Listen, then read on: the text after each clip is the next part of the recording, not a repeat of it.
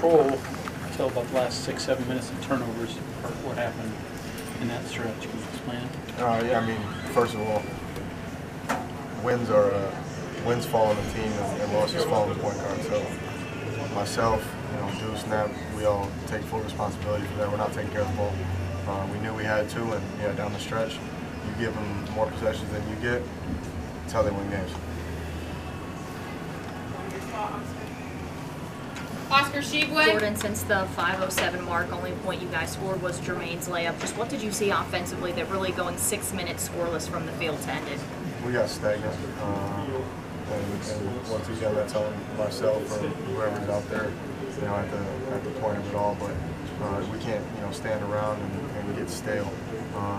Our guys have put enough time in, and knowing the plays and knowing the sets that we got to be better at jumping right into them and getting a really good look. Like I said, it comes down to point guard play, and they won because of theirs. 12-9 there. Did it feel like there was any sort of complacency from you guys, or not necessarily? No, I don't think there's any kind of complacency. I think, like I said, we turned the ball over 19 times. We turned it over 13.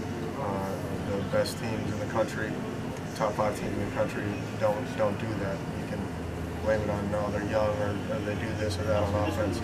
That's on us as a unit, and myself as a point guard getting us ready to cut those down, because it's been a kind of continuous thing now. We might have got away with it, but we're not going to get away with it playing against teams that you're going to see in the Final Four. And that's our goal, so we're just going to keep learning.